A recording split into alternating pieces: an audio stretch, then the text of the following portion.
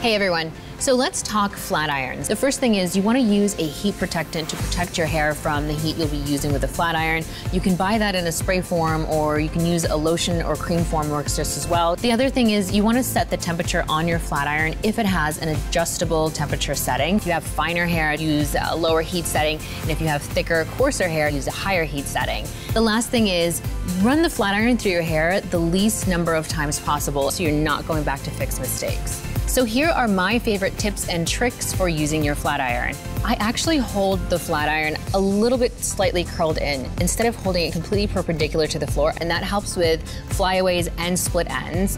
I also use a fine-tooth comb to help guide the flat iron, and what it does is it disperses the hair and therefore the heat from the flat iron, so it gives you a smoother effect. So the last thing that I keep in mind is that I watch the pressure that I use when I clamp down on the flat iron. That's a great way to avoid those dents. Sometimes the flat iron gets caught and you get a dent, and then you have to go back to fix it and it seems impossible. Just release a little bit of the pressure and you'll still get that smooth effect. Bonus tip, you can actually use your flat iron to curl your hair. You can do beach waves, you can do tighter curls, and it's an easy and smooth way to get the kind of curl that you want.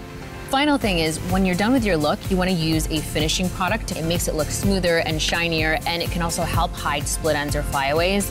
If you're on the go, you can do what I do. I reach for a chapstick or a lotion, anything emollient, and I use that to kind of tidy up my hair, and it works fantastic. Hopefully these tips help you get the most out of your flat iron and keep your hair looking great. Thank you guys for watching, and I'll see you next time. Bye.